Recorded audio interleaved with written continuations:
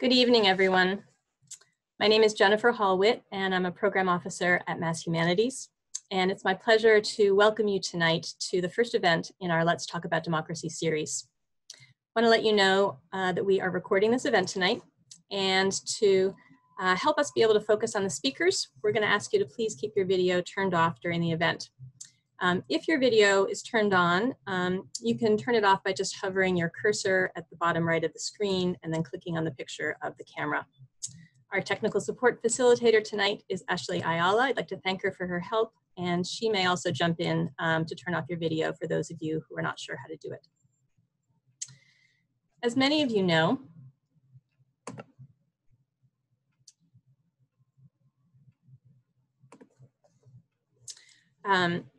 know, Mass Humanities is the state affiliate of the National Endowment for the Humanities, and we support public humanities projects across the Commonwealth.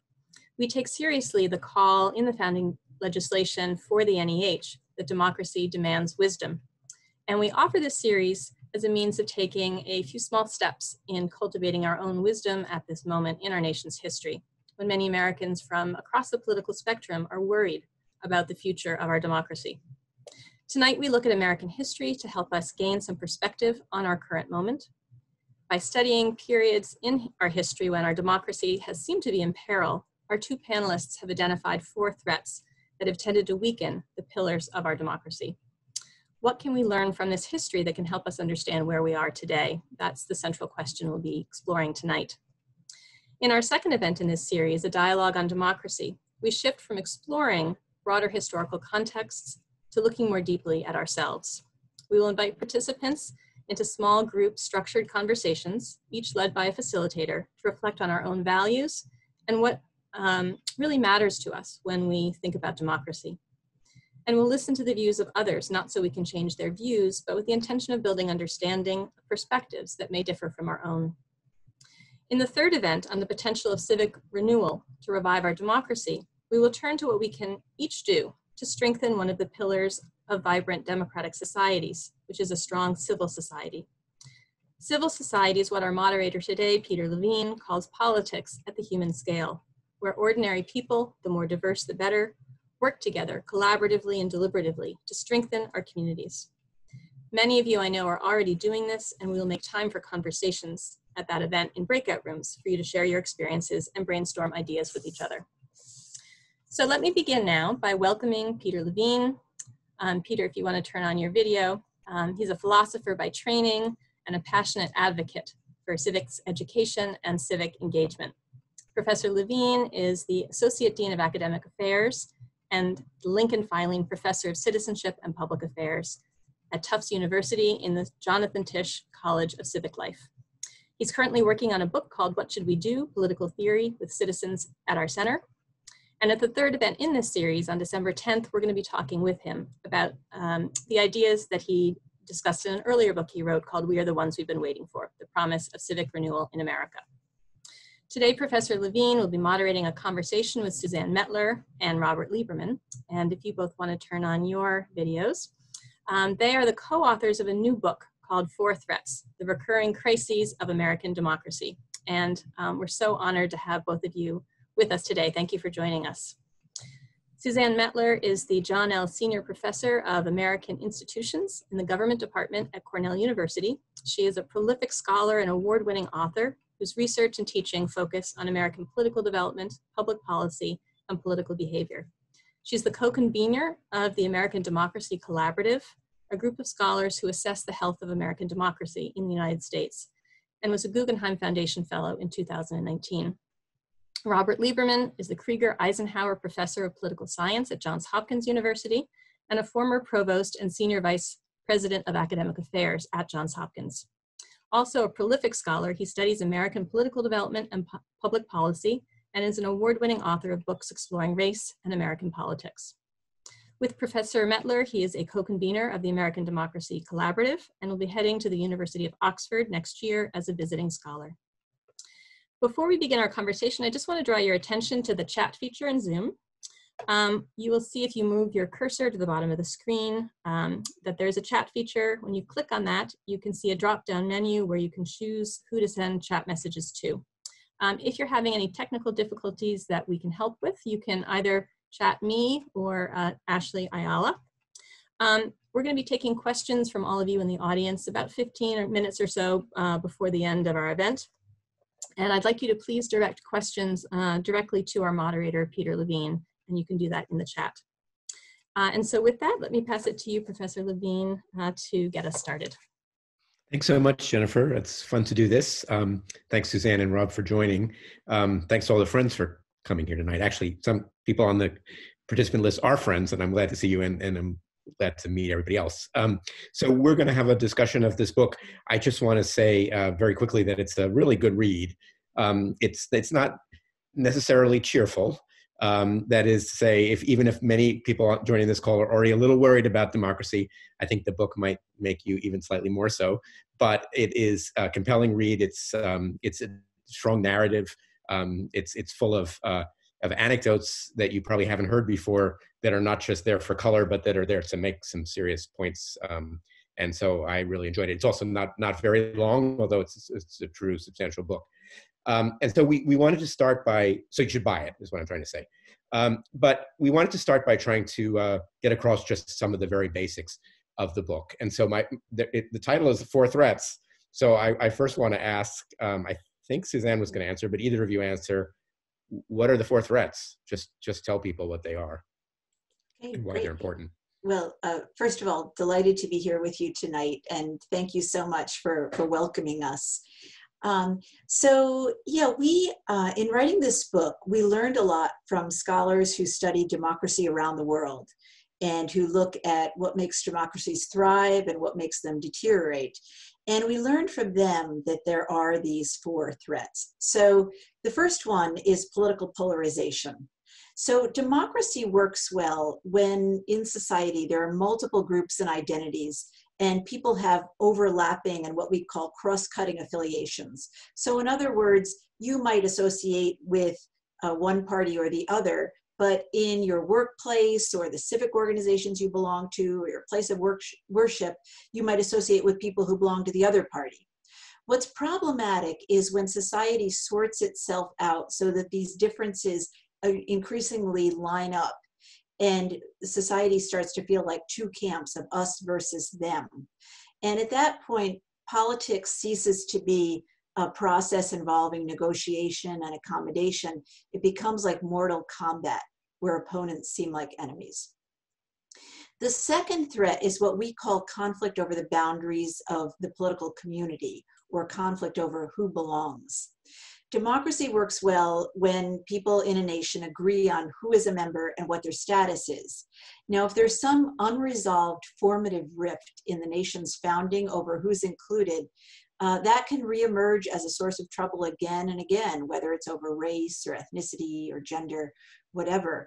And in the periods that we examine, battles over race take center stage time and again, particularly concerning those who are most overtly excluded in the founding African Americans. The third threat is rising economic inequality. Countries where inequality is high and growing are more likely to suffer democratic deterioration. Now, when we started this project, I assumed the reason why was that the 99% would rise up and have a revolution. But in fact, that's not what scholars have learned. It's the other way around. The affluent, when there's high inequality, the affluent become worried that the masses are going to impose redistributive policies and higher taxes that they won't like. So in order to protect their interests, they seek to solidify their power, and they're willing to support repressive measures to do so if that's what it takes. And then the fourth and final threat is executive aggrandizement. In other words, the enlargement and concentration of the powers of the nation's top leader, meaning in the United States, the president. And this can lead to the demise of checks and balances and make a nation more prone to tyranny. Now, certainly in the United States, the executive power has been growing ever since the 1930s. It grew, for the most part, in response to the public's demands for government to be responsive and to do things for the economy, society, and then also for national security. But it means that presidents have at their disposal these tools that they can use for their own personal and political gain if they're inclined to do so. Great. So the four threats, well, actually, we can reprise them by showing the chart, which we'll show in a second. So so one dimension of the book is four threats. The other dimension is a series of previous crises that have involved these threats, which ends up telling a story of American history in some ways. And so I'm going to ask, I think Robert's going to do this, talk us through the story. And should I show the Yeah, that would be great if table? you could put up the slide now. Yeah, so this is a table from the book, and it is a helpful cheat sheet for the book as a whole. So first, let me add my thanks to Suzanne's. Really delighted to be with you all tonight. Sorry it couldn't be in person, but we'll have to make do. So what we did was in the book we examine these 5 historical periods, and these are moments that we noted from a scan of American history are periods when Americans were genuinely concerned that democracy seemed to be at risk, or that we seemed to be in danger of what we call backsliding, moving backward, moving toward a less complete, less robust democracy. So even if you recognize that at the beginning of the Republic, the United States was not a complete democracy. Most people were excluded from citizenship, African Americans, women, Native Americans, and so on and so forth. Generally, we like to think of American history as moving forward sort of inexorably toward a more complete, more robust democracy. But there were these 5 periods that we study when people were genuinely scared that democracy might move backward, and in some cases it did.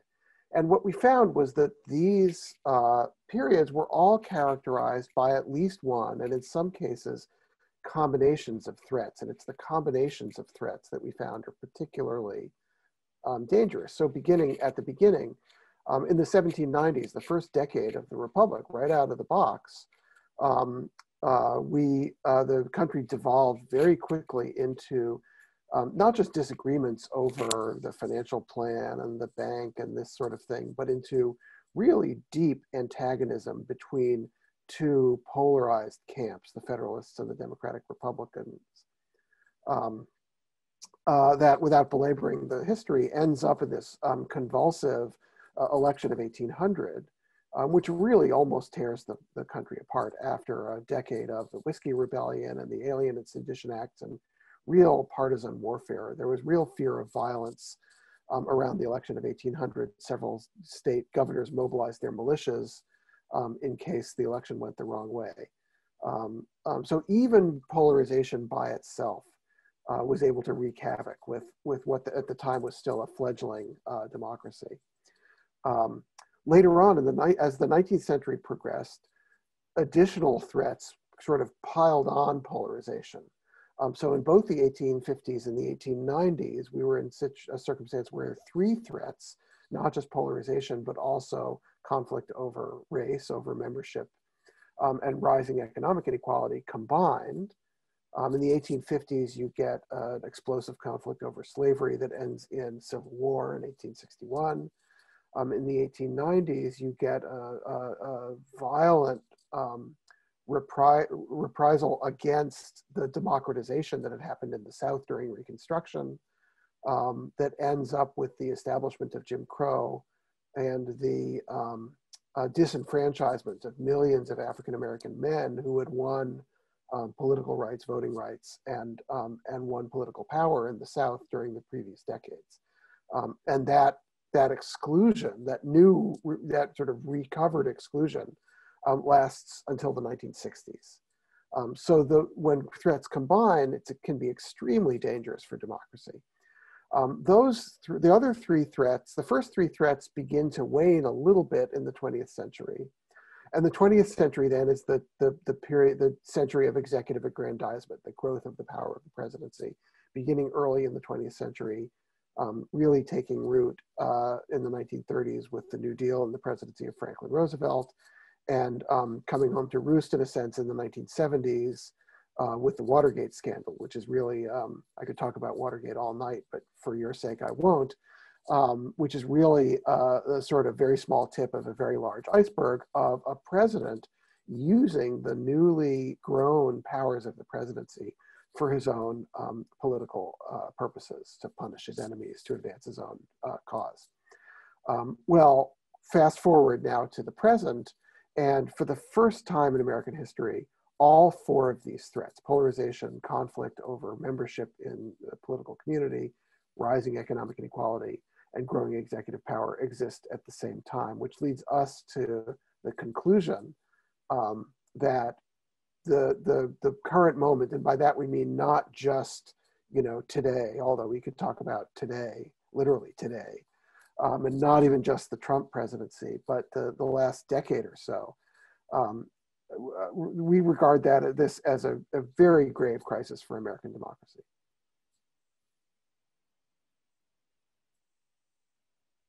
Let's actually talk about today. So, or not necessarily today, but the last month. So you did write the book recently, but not after the 2020 election. So does the election result, or the turnout, or the president's behavior afterwards, or the Senate's behavior afterwards give you any new insights? Or you're not throwing the book away, I don't think, but what are you thinking most recently?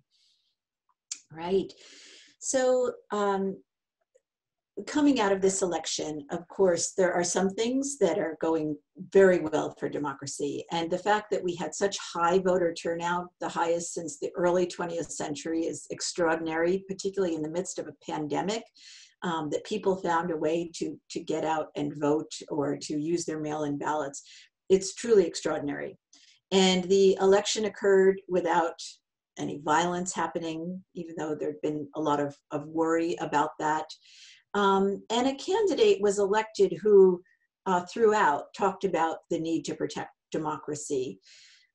So all of that's very positive, and yet we're still worried. There are, you know, such persistent concerns that, of course, begin with the fact that that President Trump has not conceded. But that's really just the tip of the iceberg. I think the much bigger concerns to us are the way that President Trump, after, you know, and Republican leaders, after months of, during a pandemic, making it more difficult for Americans to vote, slowing down the postal service, trying to discourage people from using mail-in ballots, associating them with fraud. And now, since the election, saying that not all the votes should be counted, and challenging lots of votes in lots of places, and doing this in so many different ways on a, you know, daily basis. We're seeing more ways this is happening. We're having, you know, a U.S. senator speaking to the Secretary of State in Georgia, Lindsey Graham, and saying, you know, you should not count the ballots from several of these counties. It's deeply disturbing, and it's really troubling. I would say that there's two broad problems to us, and, you know, the bottom line is these threats are not going away, and they're still being exacerbated. This kind of polarization and divisiveness in our society is still being exacerbated, and this is danger to free and fair elections. So that's happening in a couple of ways. One is that, you know, if you go back just about 6 years and you look at public opinion polls and Americans' views of our elections in the United States, the vast majority of both Democrats and Republicans thought we had free and fair elections, and that you could respect the legitimacy of the outcome even if the person you voted for didn't win. That has changed very quickly, and it began to change when Donald Trump was a candidate in 2015 and 2016, and it's gotten much worse now. So, you know, right now there are polls showing that over 70% of Republicans feel that the election was not fair, that that Biden's victory was not fair, and that it's based on fraud. That's deeply troubling for the future legitimacy of government. It's you know, in the more immediate sense, it will be difficult for President-elect Biden, once he's inaugurated, to accomplish goals on behalf of the American people broadly. But I think that's only at the beginning. The other issue is that with President Trump and Republican leaders trying to get state and local officials who run elections to act like partisans instead of neutral professionals who are trying to do their best for the country to have free and fair elections. That's very disturbing. And so far we've been lucky that there are people of good conscience who are willing to ignore that. But what if it was a much closer election and there were a handful of people who were not so conscientious? It could be really troubling.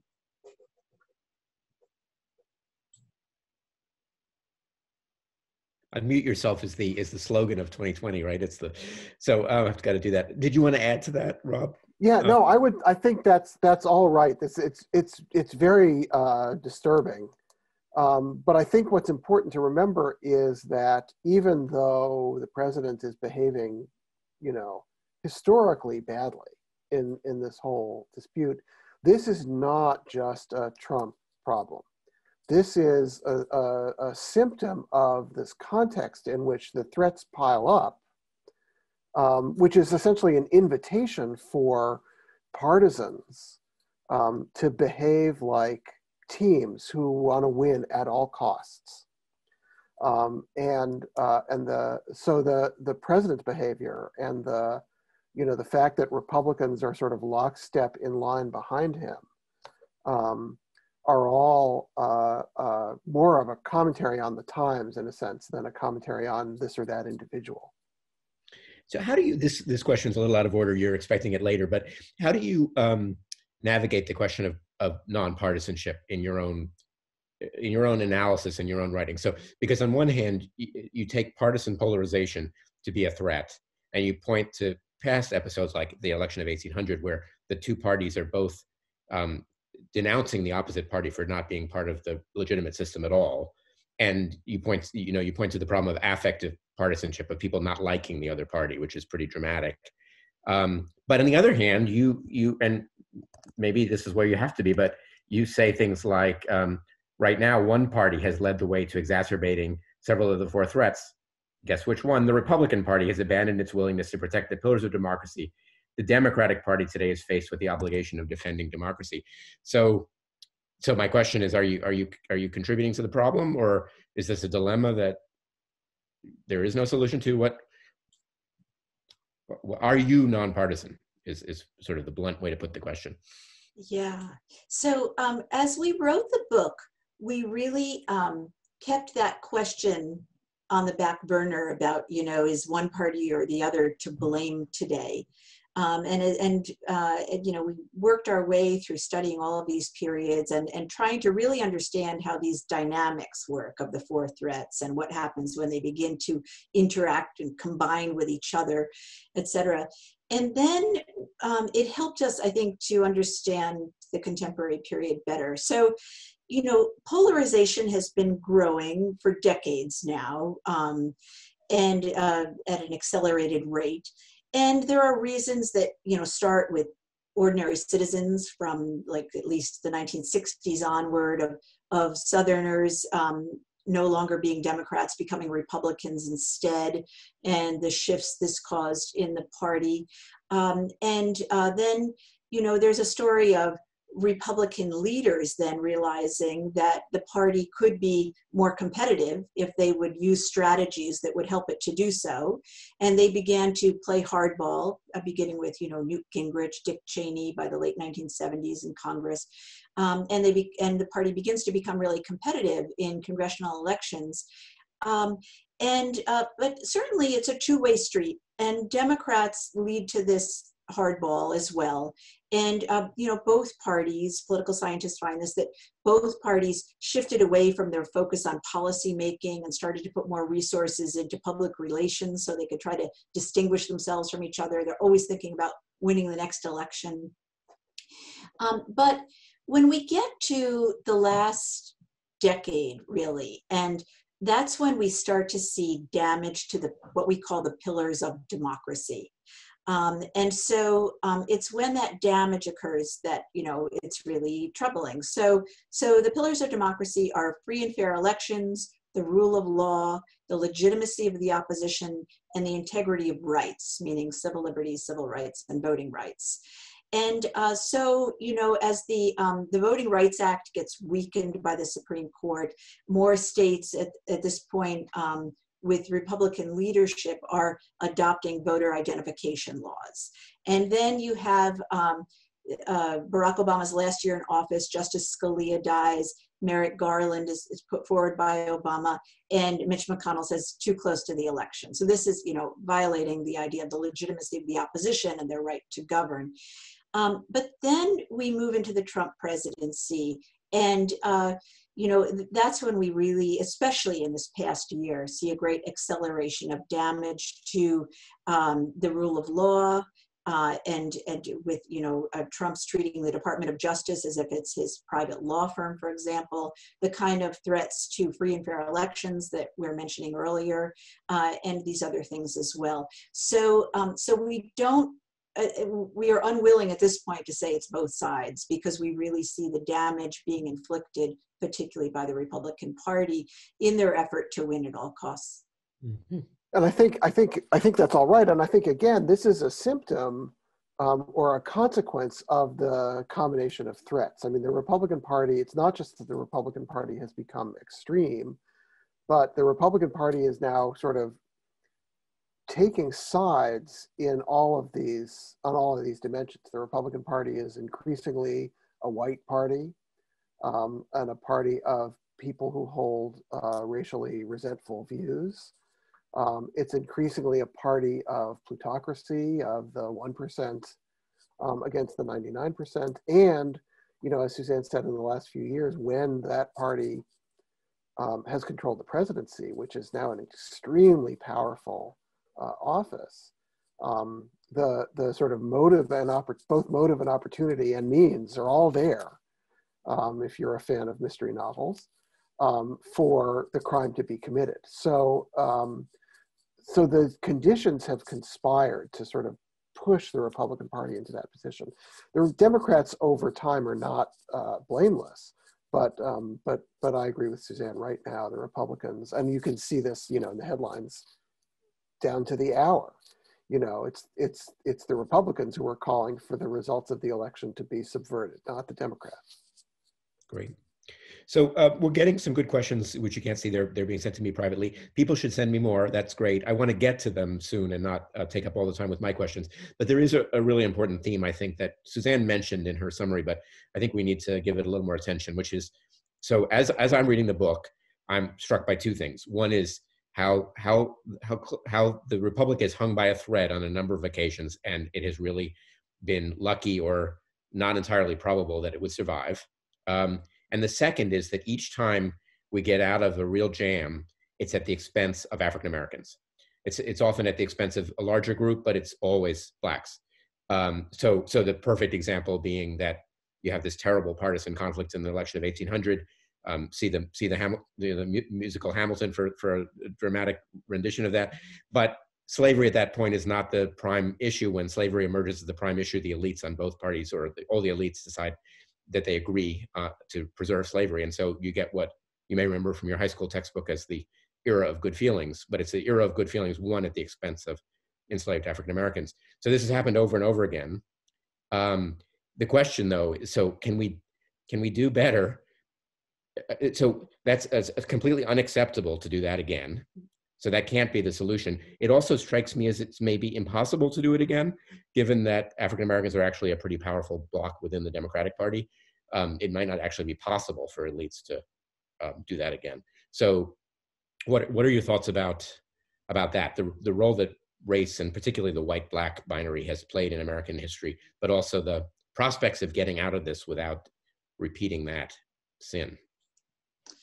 Yeah, this was really sobering finding that we came upon again and again about the settlement and what it entails.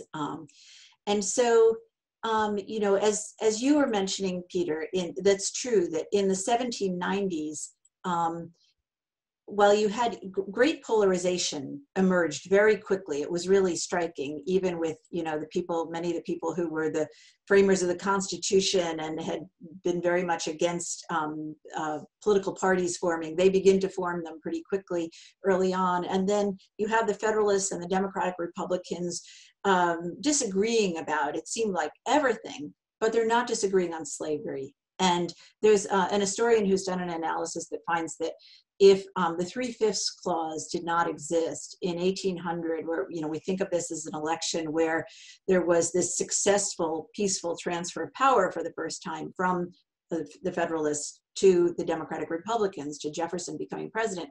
But Jefferson would not have had the most votes were it not for the 3/5 clause. And in fact, then the Federalist John Adams would have stayed, you know, the president would have won re-election. So you have that kind of dynamic of leaving racial hierarchy intact, which happens in some of these periods. It happens again in the 1930s, where that time the party, the conflict is within the Democratic Party, and the settlement within that party is that, you know, Roosevelt and the Northern Democrats decide we are going to leave the racial hierarchy alone so that we can enact all of these other major policies like the Social Security Act and so on that excludes African Americans by excluding domestic workers and agricultural workers and so on. FDR does not challenge the South on, he does not support an anti-lynching law and so on. And so, you know, the country manages to navigate this really difficult period when a lot of Americans thought we were going to go down the road of authoritarianism. And Roosevelt manages to expand executive power, but to keep liberal democracy intact. And yet it's at the costs of African Americans who are not included in all of these new social rights that white Americans gain at the time. And then, of course, as you know, Rob was mentioning, in the 1890s, you have this other dynamic. There's major backsliding, and the cost is paid by African Americans in particular, who lose voting rights. And then once they've lost voting rights, they lose political rights. Once they lose political rights, they lose civil liberties and civil rights as well, and Jim Crow becomes established. So it's a period of major backsliding. So you have, you know, those two different dynamics. So it's very sobering. And the question is, today, can we do something different? And today, what's happening, we see that today you have this combination of political polarization and conflict over who belongs. They're aligning with each other. And so, you know, it's arguably one source of polarization is that the Democratic Party, I think more than perhaps any party in American history, is in favor of expanded equality. And we look at that when we look at the attitudes of white Democrats have become increasingly embracing of equality over recent years. By contrast, white Republicans are scoring higher on what we call racial resentment scores. So the parties have grown apart in that respect. But one thing that Rob and I, you know, since the book came out, that we found actually really encouraging was in the wake of the protests this summer after the killing of George Floyd, it seemed that, well, for one thing, in those protests, they were very diverse. Lots of white Americans were marching, as well as people of color. They were taking place not only in major cities in the United States, but in a lot of smaller cities and small towns all across the country. And in public opinion polls, it seemed to suggest that a majority of Americans have become more supportive of doing something about racial injustice through policing. And so the question is now, can we try to move forward on that? We also a question about how to move forward. We have actually a couple of different people. I'll say their names in a second, but they've sort of both asked about prosecuting Trump and the idea that if he's assaulting some of the pillars and he's doing it in an illegal way, isn't the solution then a legal one? And that also raises the question, though, because there's presumably an argument that one of the other threats is polarization, and that the last thing a Democratic president should be doing is prosecuting a predecessor, because it would exacerbate polarization. So I'm referring to Ana Castrillon and Jay Kaufman's question. And Jay, hi Jay, I know Jay. So thoughts? Yeah, I mean, I think you put the questions together, put their finger on the dilemma. That is, if we find that the president has committed crimes in the conduct of his presidency, then the right thing to do from a legal standpoint, from a moral standpoint, is probably to prosecute him. But this is ultimately a political question. I think, you know, in the context of such deep and intense polarization, and in the context of the belief that Suzanne alluded to a few minutes ago, you know, the widespread belief among Republicans, not just elite Republican office holders, but Republican affiliated citizens, the widespread belief that this election is not legitimate and that a Biden presidency will be illegitimate. I think, I fear that the risk of exacerbating polarization, if, say, the Biden Justice Department were to prosecute Trump for things that he did as president in his conduct of the presidency, I fear that that might be inflammatory, and I'm not sure what purpose that would serve for either the Democrats or for the nation, other than some kind of catharsis. And I'm not sure that's enough of a purpose. Now, this is separate from whatever the New York State Attorney General wants to do because with the company. We might sort of broaden the question a little. When I was reading your book, it was before the election, but not too far before. And it looked, I mean, there were all kinds of possibilities, including a Trump reelection. But one possibility was Biden winning and getting a Senate majority. And so then as I was reading, I was given your framework of 4 threats and such. I was thinking there's a dilemma here because forget about prosecuting Trump. There'd be a lot of things that that a Democratic Congress and president could do that would address the other threats. So they could make sure that people aren't being excluded. They could work against economic inequality. But doing those things would require playing hardball. It would require things like getting rid of the filibuster. And so there's the potential that it would raise that 4th threat, the partisanship threat, and even another notch. So now it's sort of a little bit moot because it doesn't seem as if there's going to be a very ambitious legislative agenda. But I still want to pose the question because you could think it a little bit broader, not just next month, but for example, 2 years from now, there'll be another election. 2 years after that, there'll be another one. I mean, should you call on the Democrats to save the democracy? I'm quoting you, and I'm paraphrasing you closely when I say that. So should the Democrats be pushing to attack the other 3 threats, or should they be worrying about exacerbating polarization, or can they somehow navigate that? Is there a way through that? Well, I do think that it's going to be challenging for Democrats going forward through legislation, but I think that they can give it their level best. I think that the House will pass legislation, and the question is what will happen in the Senate. And so, ideally, if there was more support for it than I fear there will be, voting rights should be strengthened. And so should some of the things like, inspectors generals that Trump has run roughshod over, and all sorts of ways of strengthening the rule of law. I mean, things like requiring presidents going forward to share their taxes with the country when they're actually a candidate could be important for, the emoluments clauses, which have not been enforced during these past 4 years. So there are all of those kinds of things. It's striking to think about how coming out of Watergate, the country really came together. Democrats and Republicans came together in Congress to create all sorts of reforms along these lines, but it's going to be much harder for us now. And then in addition to trying to strengthen those pillars of democracy, if Democrats had greater strength in the Senate, they could have done things to try to reduce economic inequality, for example, scaling back that major threat with different tax policy, with increased minimum wage. There may still be a possibility of bipartisan support for a stronger federal minimum wage, and various other things. So what Biden will be able to do, of course, and this is going to illustrate kind of the catch-22 of where we're at politically, is that he can work through the administrative state.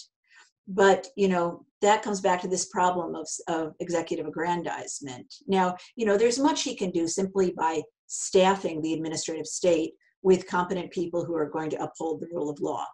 And that can help us out a great deal.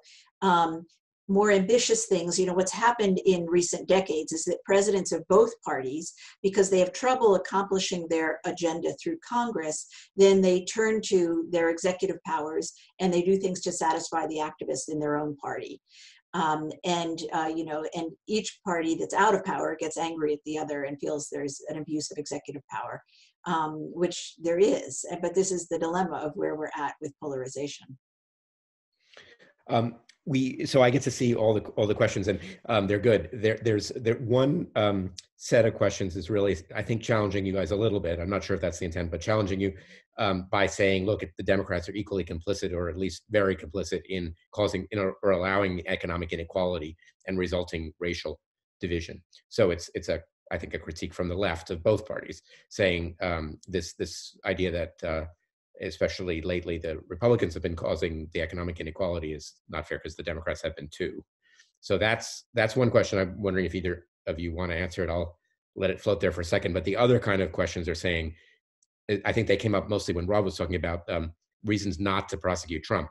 And basically the argument is, if you don't prosecute somebody who breaks the law, then you're undermining democracy because you're allowing impunity and allowing the president to be above the law, and you've just sort of given away the game. So two questions. One, are the Democrats equally complicit with causing inequality? And the second one is, can democracy survive impunity for a former president?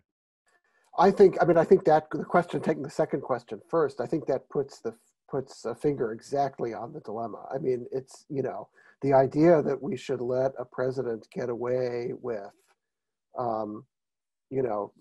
take your pick, make a list, doesn't sit well, and it does not uphold the rule of law and the idea of democratic accountability, as we saw through the impeachment process. The president was impeached.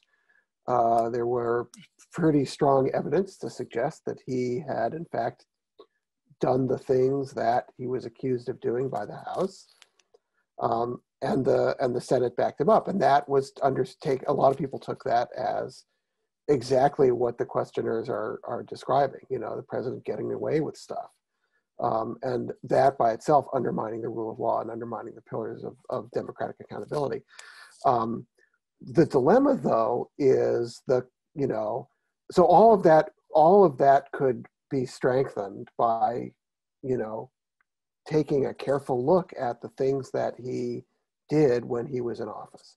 On the other hand, if we think that this sort of poisonous polarization and conflict between the parties is part of the problem, and that's going to be seriously inflamed by, the Congress, say, or the Justice Department spending time on that and making the Democrats or the president look like they're just, now they're in the catbird seat and they're going to take on the opposition in the same way that the Republicans did, that risks in making things worse. I think another challenge for Biden in this regard is that he has already said this, but he's going to have to take a fairly hands-off position vis-a-vis the Justice Department, and let the Justice Department resume its posture of independence, and let the professionals in the Justice Department sort of figure out what makes sense from a legal point of view and pursue cases where the evidence leads them. So I think his ability to direct that kind of activity from the White House is going to be probably rightly kind of compromised. So yeah, there's no good answer here. I think what we want to point out is the political dilemma that this moment creates for, a Biden presidency in the wake of a Trump presidency. It's not, we're not saying Trump should get away with stuff. I think you may be getting some pushback to the idea that it's a dilemma at all. I think some people. Yeah, no, I can understand that. But no action like that is going to be without some kind of consequence for precisely these dynamics that we're trying to describe, and that I think it's worth thinking through what those will be. On the first question, I don't know if Suzanne has thoughts about this, but it seems to me that yes, the Democrats are complicit, but that in the last decade or so, less so than the Republicans. I don't know if you want to. Yeah, no, I'll jump in on that. I would say, if you go back to, the 1980s, since the Reagan era, if you look at social welfare policy, the Republicans have wanted to scale back policies, or at least that's been their stated preference. In fact, those policies for the most part have remained intact. Many of them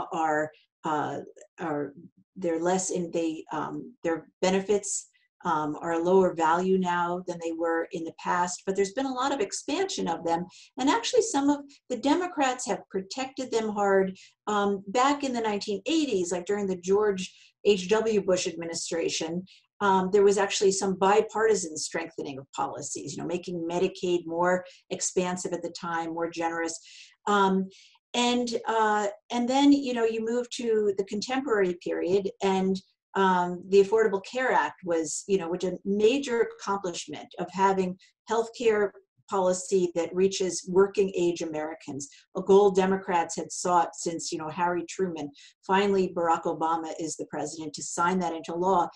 And why does it happen then? And I say this to explain why I think Democrats haven't been able to come through as well on their goals as they would have liked to, is that many of these goals there was not broad bipartisan agreement on them, particularly on healthcare reform. And Democrats, since 1980, only had 2 instances where you had a Democratic president and majorities of Democrats in both the House and the Senate. And that was the beginning of Clinton's presidency and the beginning of Barack Obama's presidency. There were only 4 months in that entire period when it was a filibuster-proof majority in the Senate, and that was during 2009. And that's how the Affordable Care Act got through the Senate. So, it has not been easy sledding for Democrats to accomplish these goals. Meanwhile, Republicans have enacted these huge tax cuts for wealthy Americans, which has, those in and of themselves are redistributive toward the affluent. And it's meant that there's much less there in resources for policies that could benefit lower and middle income Americans. Now, I think there's more of an argument to be made if you turn to financial regulation. And there, I think, there's a case to be made that Democrats could have been much stronger advocates for average Americans than they have been. But there is, Dodd-Frank, that again, one of the major things that Barack Obama signed into law, and that, really needs to be strengthened going forward. So now we're getting lots of questions, and they're interesting. I want to paraphrase one, and we only have 8 minutes or even less. So I apologize in advance to many questioners for not getting to your questions, which I'm myself appreciating. But if I can paraphrase a question from Joel Sachs, and it gets some other support, is there a fatal flaw in the U.S. constitutional design? Especially given the Electoral College, the way the Senate is elected, the Supreme Court's supremacy? I mean, is the problem here the Constitution, not the behavior of people within it? Oh, Lord. Yes, there are some pretty big flaws in the constitutional design, and you hit on a couple of them, particularly I would say the malapportionment of the Senate and the Electoral College, which enable minority rule in a sense. You've had twice in the last 6 elections now, you've had a president elected without even a plurality of the national popular vote. The Senate majority represents a minority of the population. You now have a Supreme Court that is a majority of the current justices of the Supreme Court were appointed by presidents who were elected president without a plurality of the popular vote, right? 2 by Bush and 3 by Trump, right? So you have these minority rule institutions. Now, this is a particular problem right now because of the sharp rural-urban divide between the parties, right? You have one party that represents primarily densely populated places on the coasts, and another party that represents large swaths of land that don't have a lot of people living in them. I can say that to an audience in Massachusetts without getting things thrown at me. And that dynamic between the parties, which wasn't always true, exacerbates the malapportionment of the institutions. The problem is that getting rid of these institutions is next to impossible. It would require a constitutional amendment, and equal representation in the Senate is actually the one part of the Constitution that is, according to the Constitution itself, unamendable. So we're stuck with that.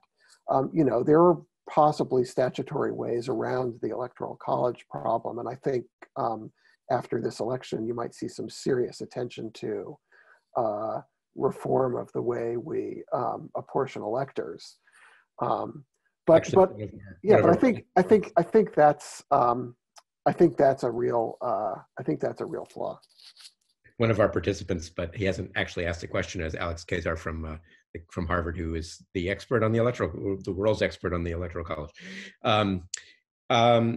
So we actually need to wind up in just a couple minutes. We have to give space back to Jennifer right at the end. But can I just ask you, we've had some questions about the role of leaders and elites in causing the problem and solving it. But the other half of the equation is people.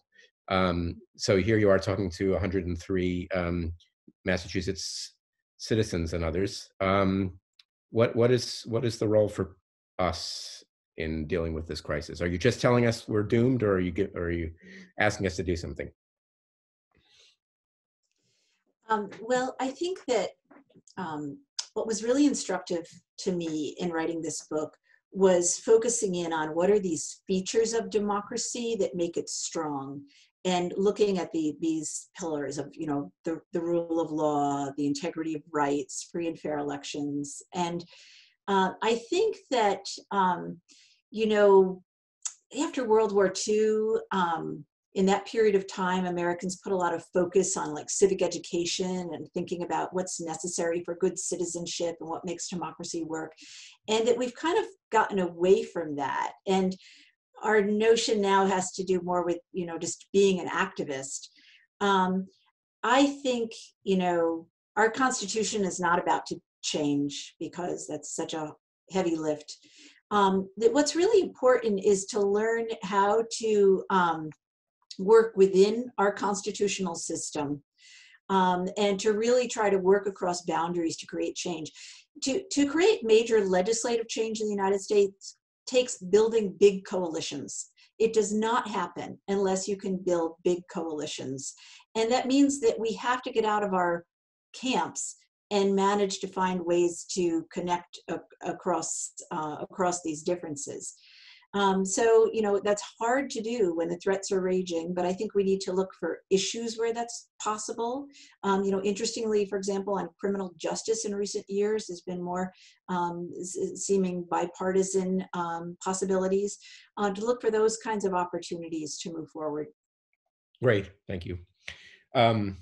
Well, so I just want to thank my two colleagues, Suzanne and Rob, for this conversation and for the book, which I really do recommend, and Jennifer for having us all in your space.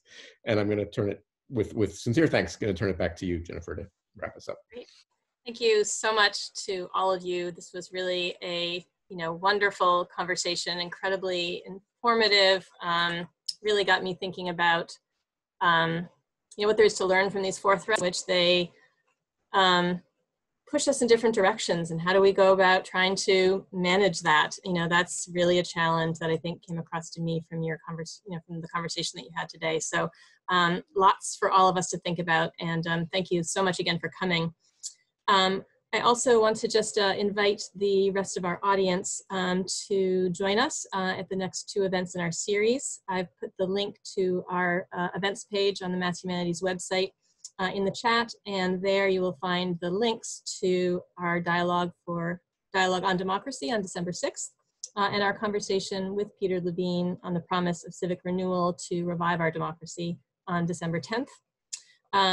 We have limited space in the Dialogue for Democracy. I think there's only a few more places left, but the promise of civic renewal will have plenty of room for everyone interested to participate, and we'll be doing a little bit of small group breakout rooms to get you talking, sharing ideas with each other.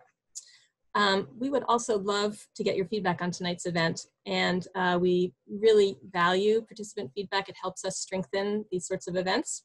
So I put a link to our participant feedback survey in the chat. If you want to just click on that before you leave, it's 2 quick, short questions, and we'd appreciate any feedback that you have. And I just want to thank you all again for coming and to wish you all a good evening. So thanks, everyone. Good night. Thank you, everyone. Good night. Thanks for having us. Our pleasure.